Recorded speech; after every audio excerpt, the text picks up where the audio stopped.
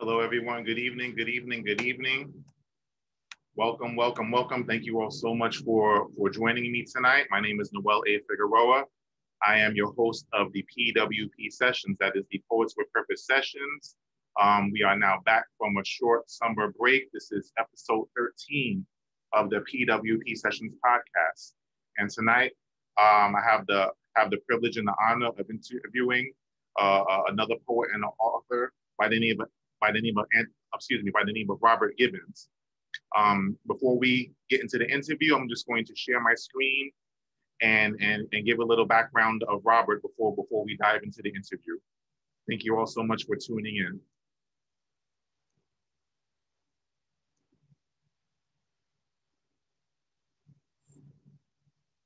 Now, as I stated, this is episode 13 of the PWP Sessions podcast.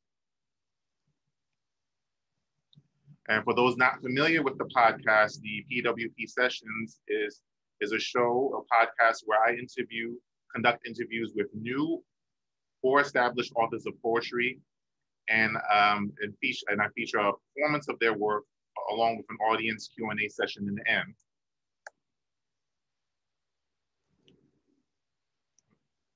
I am the host, Noel Figueroa. I am a poet, author, blogger, workshop facilitator, and event host, and I am the creator of the PWP Sessions. And tonight's guest is Robert Gibbons, and this is just a bio to share about him before we get started with the interview.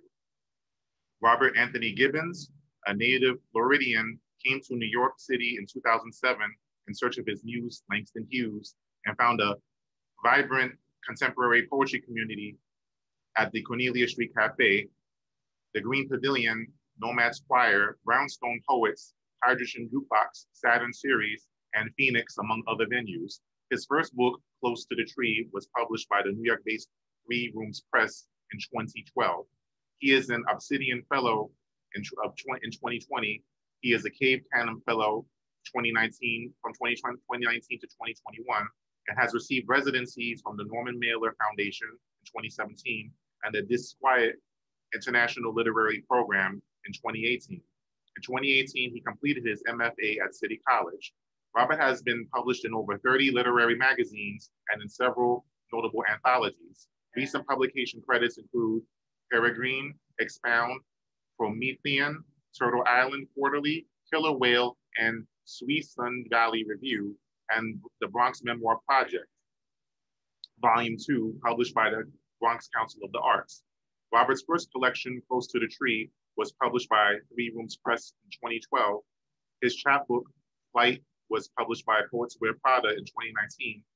You Almost Home Boy, published by Harlequin Creatures in 2019, and his collaboration with Brooklyn-based visual artist Amy Williams, Some Little Words, was published by 440 Gallery in Brooklyn in 2021. Now, ladies and gentlemen, without further ado, I'd like to introduce tonight's guest, Robert Gibbons. Hey, Robert, good evening.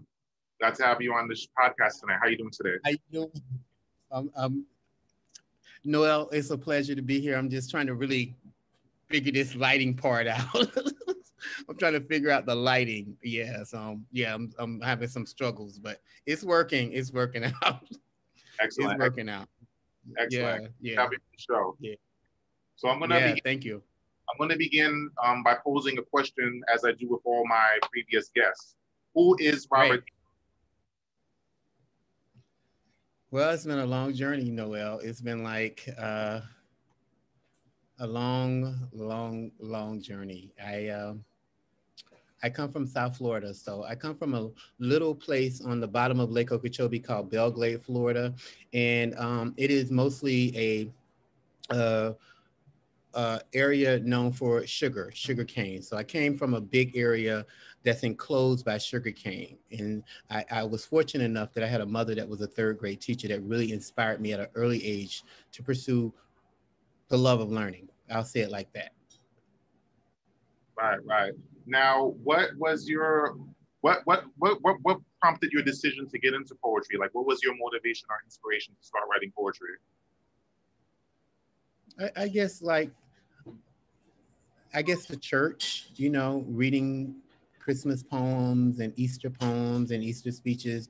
Back at that time, it was a big deal for us to stand in front of the church and recite a poem for the people of the church. And so I think that's where it really started. I've never really went back that far to really connect it to that, but I think that has a lot to do with the beginning of my love for poetry. The rhyming of poems with kids and how they love to use rhyming poems together. I think that's what really started it. Right. Now, when you made this, what was the motivating factor in putting together your first book? Well, I have been, like you read in my bio, thank you so much. Like you read in my bio, when I came to New York, the idea is to expose yourself as much as possible. So I went around like a lot of poets do in New York and read their work. Hopefully a publisher will hear you. And that's what happened to me. So I just so happened to be hanging out in the Cornelia Street Cafe group of downtown poets. And they caught up with me and said, we would like to publish your work. And so I moved here in 2007. So it was about 4 or 5 years. And then Three Rooms Press asked me, could they publish my first book? Right, excellent. Now, when you first started writing, what were the subjects that you covered? And are you covering those same subjects now, or are you exploring new subjects? I'm exploring new subjects. At the beginning, it was more community. Close to the Tree represents me being close to the tree, the community, close to my roots, close to my family, close to my mother, close to my grandmother, close to my father, close to people that are so important, my teachers, the people that have been inspirations to me all my life. So it's like, that's what Close to the Tree, that's the metaphor of Close to the Tree.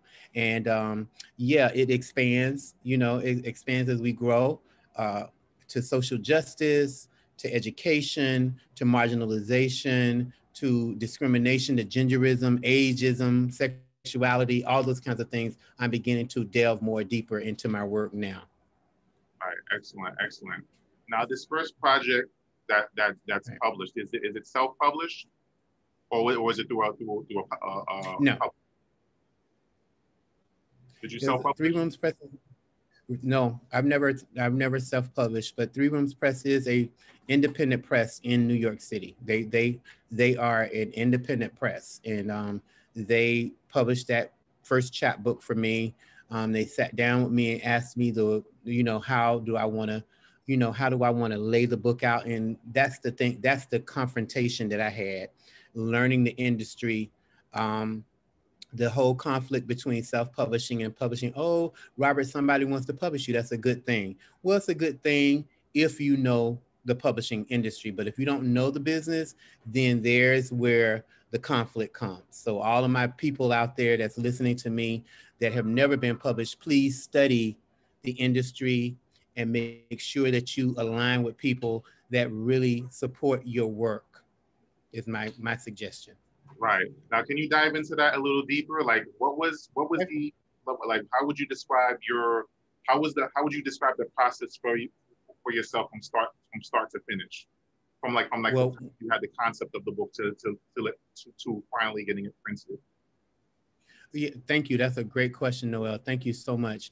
That is a question for a lot of poets, because most poets that I know in the business, they don't know the publishing side of it. They say, okay, so I'm publishing this particular chapbook or this particular work, but then it's the marketing, it's the promotion. And usually traditionally that's a publishing company that does all that work for the celebrated writers, for the writers that can sell 400,000 copies, immediately, even before the book comes out. But for those of us that are on this grassroots level, we need to know that that they will promote, they will publish your book, but then you have to take ownership of your work, meaning that you have to go out.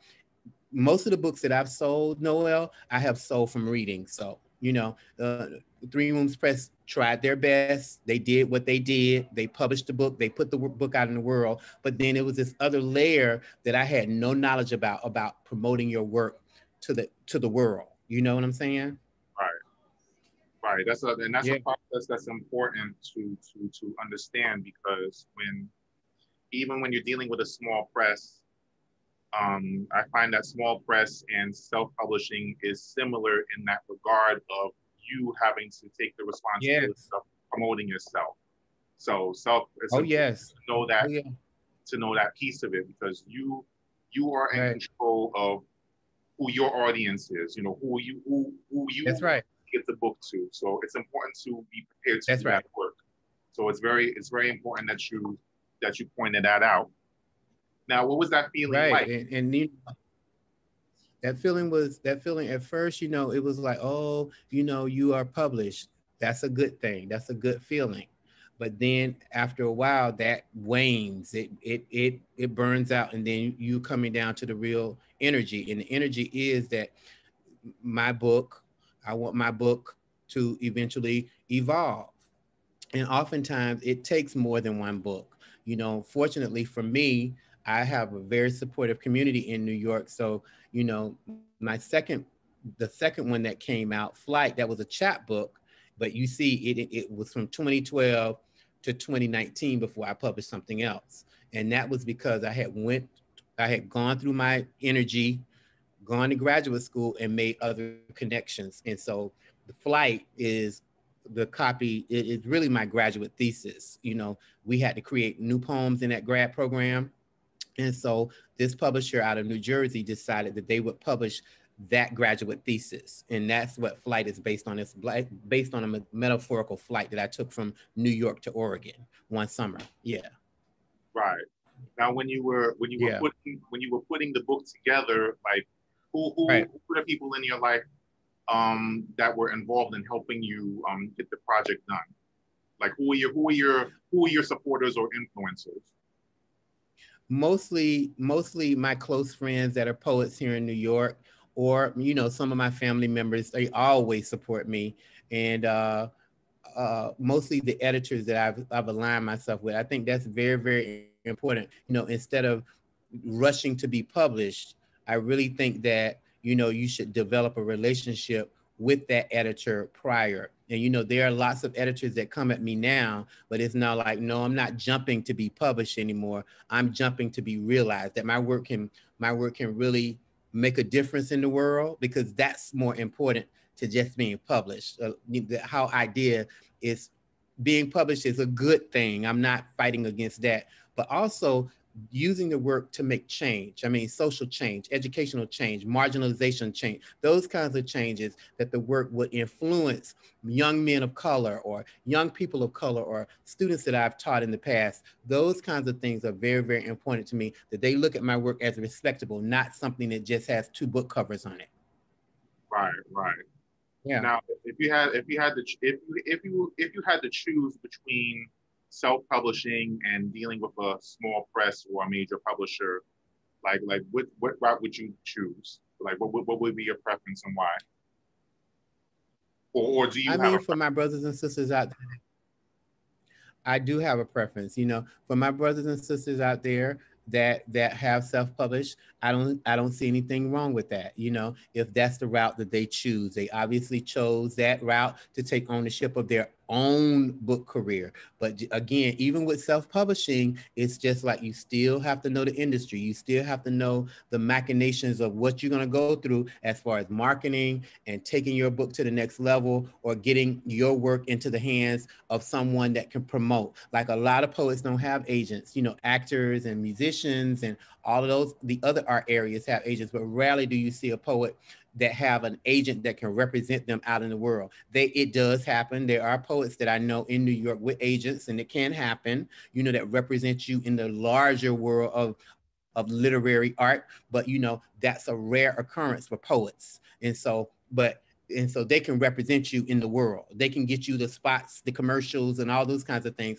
But again, you have to be your own mogul. You have to be your own businessman. You have to be your own marketer. You have to be your own promoter. You have to create your own work. And so I agree with the brothers that are proactive, and the sisters that are proactive in their work, and they create their own reality. That's fine.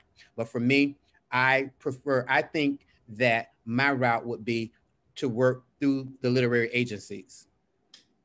Right, right, definitely, definitely. Now, when you were putting this book Yeah. together, who would you say, who would you consider to be your inspirations in this project? Um, well, I have so many. I mean, like, my mother used to read poems to me when I was a kid. She used to read the poems of Langston Hughes to me, and I know about Baldwin. I know about Richard Wright. I know about Zora. I know about all of the literary stars and all of the kind of stuff. I've studied them. But then it's the grassroots people. It's my second grade teacher that put me in the spelling bee. It's my seventh grade teacher, that encouraged me to read certain stories. My high school teachers that said, Robert, you have a good voice. You're a good writer. So really, pursue writing if that's what you want to do. I do have a lot of people to thank, including my family in Florida, my family in Georgia, my families in DC, my families here in New York, around the country. A lot of people have really inspired me to pursue my dream, and to be able to live the life of a poet in New York City is a great thing, but it's a difficult thing. It's not an easy road, you know? Yeah, definitely, definitely. It does take work, but Right. it's definitely you Yeah. definitely enjoy the rewards once you put in the work. Yes. When you're doing something that you're passionate about, that's Yes. what Yes. helps make a You difference for have to sure. put in the work. You're right, my friend. You have to put in the work, and that's the thing. A lot of people live in this city and other places that I know. They are in fantasy with it. Oh, I'm a writer, but they don't ever write. They might write once in a while, but they want to be a writer. Well, it takes work just like everything else. It's something that Mary Oliver has always taught me, is through her work, is that if you're passionate about this writing, then you will pursue it every day like a job. You know. Right, exactly, exactly. Now, Yeah. of all the subjects that you write about, is there any subject in particular that you like to write about more than others? Well, my undergrad degree, I went to Florida A&M in Tallahassee, Florida, and my undergrad degree is in history. So most of my poetry, or most of the work that I've written, because I've written more than poetry, but most of my work that I've written has a historical lens to it. I grew up in a state that's, I can say that sometimes it's misunderstood, and most of the time it's not misunderstood, but sometimes it's misunderstood. And I try my best in my work I used to be ashamed to tell people I was from Florida, but then I said, not the people that I know, not the people that I grew up with, not the people that have supported me and loved me all my life. Those people from Florida have been supporters, strong supporters in my life. And I didn't grow up in the wealth that you see of Florida, or the people that that's always in the news or always in the newspaper about Florida. But Florida has another story, and I'm a part of that other story. There is a positive message from Florida. There is a positive history that comes out of Florida. Florida is not always in the news in a negative light. And so, me being from Florida, me being a product of Florida, I'll tell you a quick story. I had always wanted to be a part of the Palm Beach Poetry Festival, and they had never ever. And I'm from that part of the state, and they had never ever.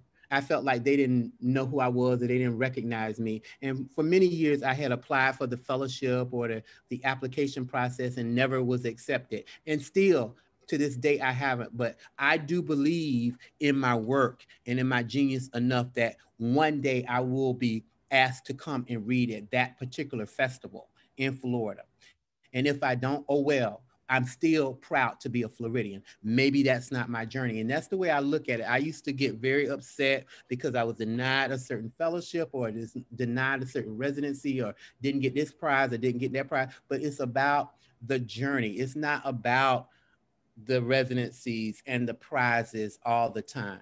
Sometimes it's just that we have to go through these situations to understand that what is worthy is not always easy. And if it was easy, then the rich would live and the poor would die. Exactly. I'm in full agreement.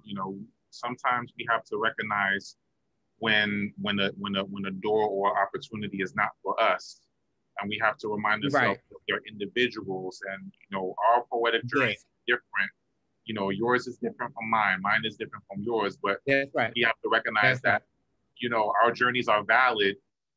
We have to find the celebrate our differences. We don't have to write or sound or like anybody else. In this poetry scene, and like you said, every fellowship, every event or opportunity is not for us. Sometimes there's a reason why that door stay closed. So we have to accept that every opportunity is for us, because there are opportunities that are specifically tailor-made just for you. That's right. That's right.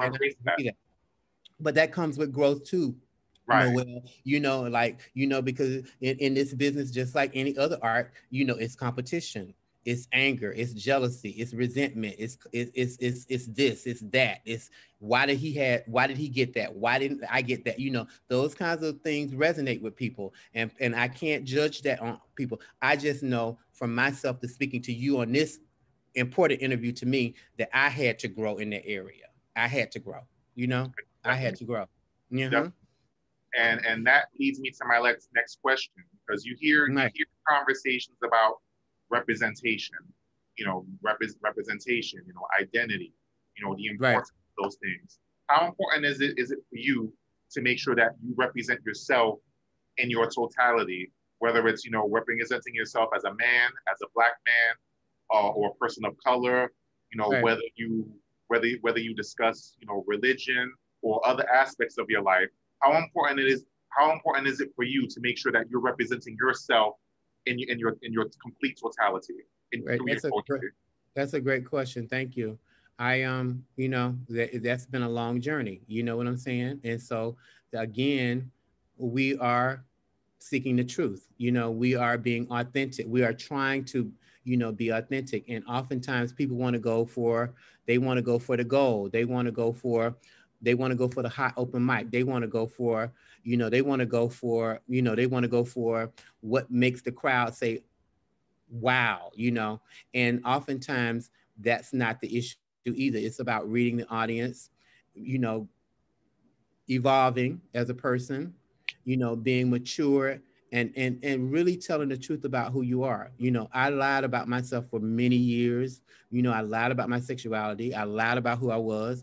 And so those kinds of things also come up in the work. you know, that I can tell people that I am a Black gay man, you know, and so that was hard for me because of my background, because of where I come from, you know, because of religion, because of tradition, not my family, because my family has always loved me, but because of the situation that I was placed in. And so I had to conform to that, and I had to grow beyond that, you know, and so I wasn't always a truth teller, but now that I'm older and I understand myself and the way I move in the world, I'm trying to be more truthful about who I am, and it reflects in my work.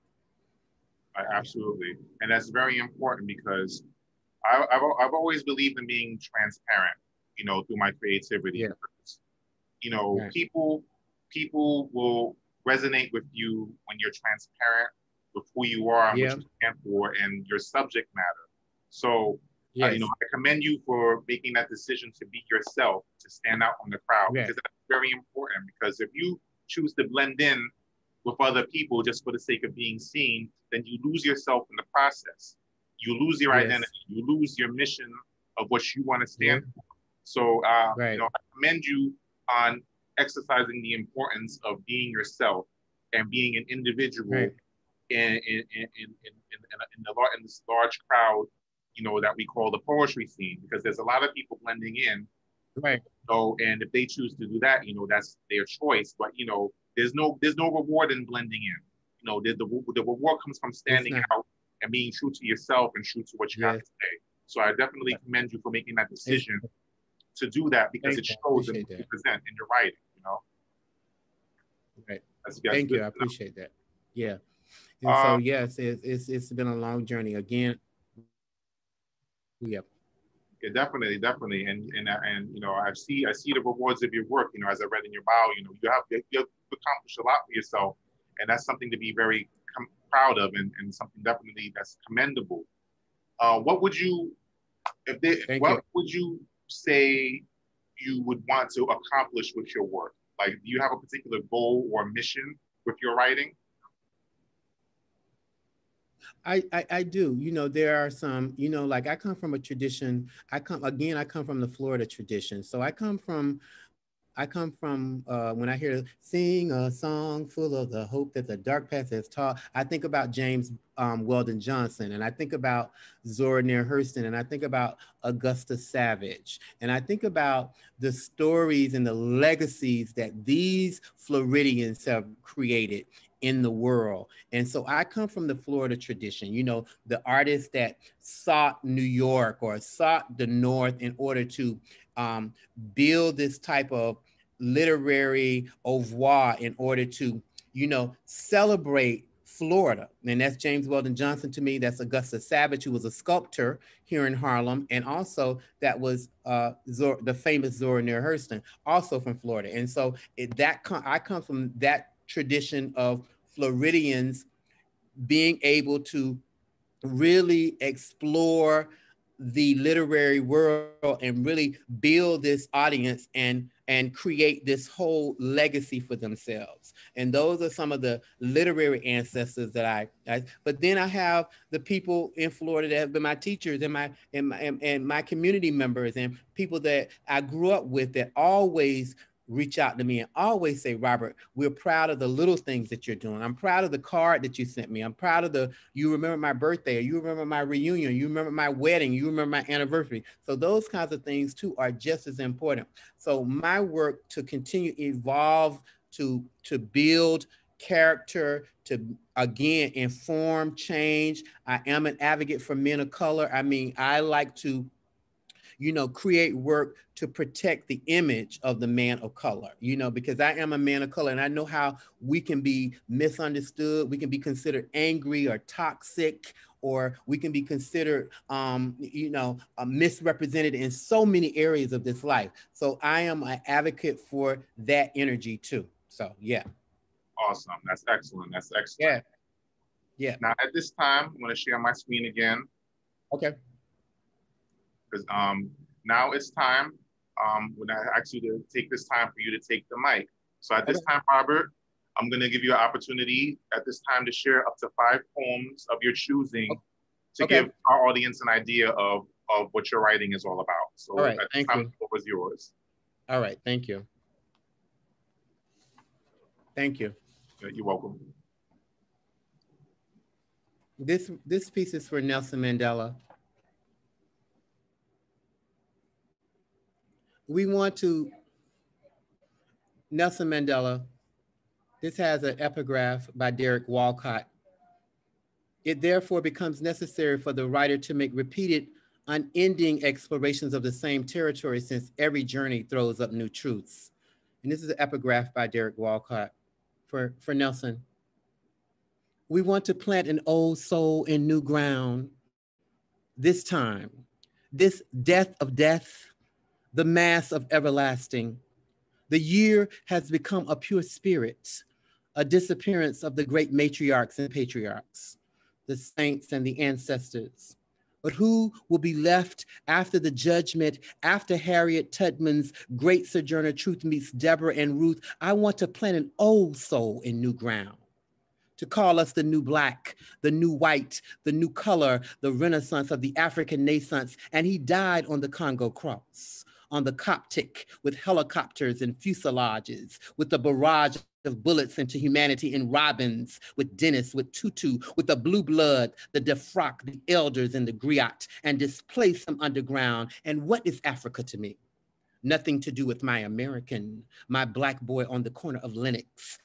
Nothing to do with my brothers without, marginalized, penalized on the jury of their peers, their fears of a black nation, the care not to lose control. And we are a redistrict. We are a red line. We are a double standard in this old soul, in this new ground. And there are sure to be war and immigration and welfare and emancipation. And who will celebrate another born and a better way in my neighborhood? And my could if I could, and my want because I want. And there is the paradox. And he is pure spirit and pure voice. His history in the chariots of James Weldon Johnson and W.E.B. Du Bois, and this call to Pan-African, this negritude, and all the poets of the Black Bottom, without language, just anger and poverty, a slaughter of bulls for sacrifice, die dancing and praising the lesser God, and the rape of a Kimberley mine, the fall of Sun City, the pity of pittance, the meager trope of this present age, and the singing shall stop. The hymns shall be no more in this colonial antebellum. And do not title me reverie, more rivalry than chivalry, more killing fields than to till this soil. And there is oil beneath the earth, where smoke and mirth and acid and masses of burial grounds are found again. Freedom for the free in a free land. 100 sonnets burn across the bloody sky until our end of our destruction. To fuse what was with what is, I remain undone. That's from Nelson Mandela. I'll change it a little bit. Awesome piece. I want more than a vacation in the Caribbean. There were squawking roosters and lizards. There were purple mountains, and the mountains looked like pyramids. So I shuttled near Mount Misery, and there was plenty of time to write and retreat along my feet, to swim like Hemingway or F. Scott. But I was there to write a novel, just marvel at the infinite atmosphere. Charles de Gaulle. 5 hours back across the international date. I want to find Voltaire and Rimbaud. I want to read Spinoza or Bertrand Russell.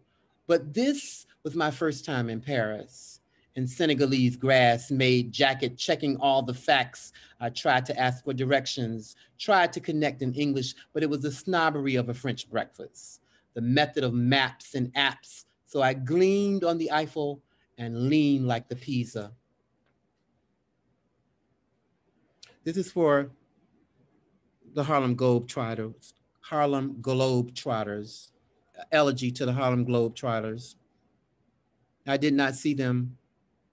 Only their massive hands and bodies and statistics of 6'5" and 6'6", big Apollos that had names like Lightning and Streak and Spark Plug. They probably hung from telephone wires like sneakers, but I did not see them. Only a fragment, a cut square of grandma's leftover cloth to make the entire quilt, pieces and shavings, belief that gave them she kept from older projects, the arm of a sleeve, a leaf of a Bible verse. The people kept everything in case of a hurricane. They filled the foot tub with water and covered the mirror, and we were asked not to talk on the telephone, and there were their superstitious ways. And this is how we behave when we listen to grown folks' conversation. They would spit tobacco juice in our eye. And if you wished on a star, we would get a sty. You better go outside and play, she would say, listening to grown folks' business. So we shifted to our childhood. We listened out for motherhood because one day we would be grown and we would have to take this stuff to our homes. So grandma kept all the obituaries, all the programs from Terry service, and I did not see them, only a made for television docudrama, a romantic version. They could not record the purging when we stood in line for castor oil or cod liver oil, when we wrapped our sandwiches in aluminum foil. We were never behind glass. All our food came from the cast of a spider skillet and crock pots with rickety lids that sat until church was over. And then we would smell over her shoulder. This exhibit was just a pittance of the story. Each one had more to say. I had stood in line, had did their time, hoping that they could play, but the way only came through prayer, through the sharing of collection plates and ties and envelopes, from folding chairs from the back of big church buses. They would raise an offering for the Holy Ghost coffers. They prayed for their children, and when they left home and begged them to listen, and probably like me was told, do not forget that song. Do not forget what your mama said. Do not forget what your dead grandpa said. He was sick and afflicted with the gout. So how can this exhibit word of mouth? So I stood there and hoped the exhibit that I paid $18 to see would speak to me. I'll do one more, thank you. This is for October. I followed the drinking gourd in October. October will not be the old October, not the one that I prepared for being a year older. The color of saffron and bleeding red falling down on me, tamarind, a kind of transformation from urban to agrarian. My birthday wish for a miniature pumpkin patch in front of my window. It is not the beginning, but the ending. October becomes May or March. November is the old October, the celebration of old souls and saints, a designated day of the dead, a reliquary for my glorified grandmother and a fortified big sister. They left us with the people who could fly. They followed us through the drinking gourd, across the Ohio River, over into Beulah or Jubilee or Canaan or Bethesda with Harriet Tubman and Sojourner Truth to the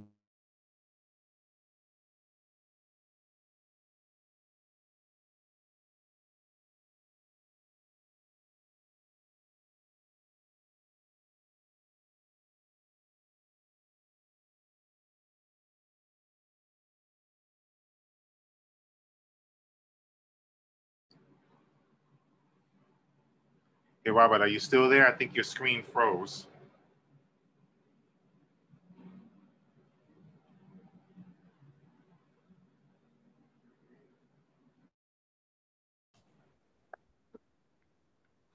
Okay. Let me see here.